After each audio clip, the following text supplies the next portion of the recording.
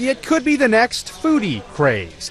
The milk of camels, creating your next slice of cheese or complement to your coffee.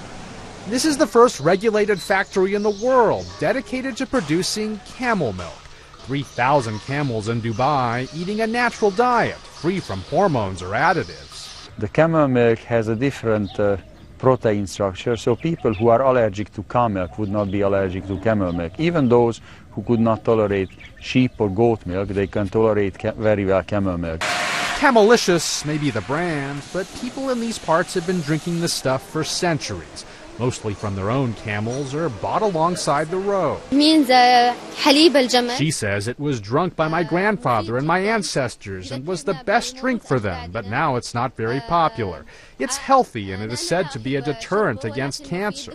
Now an array of products ready for export worldwide.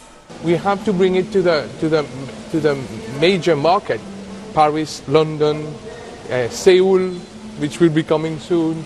Japanese market has a craze, Japanese and Chinese market, the Asian market. But what about taste? I thought it was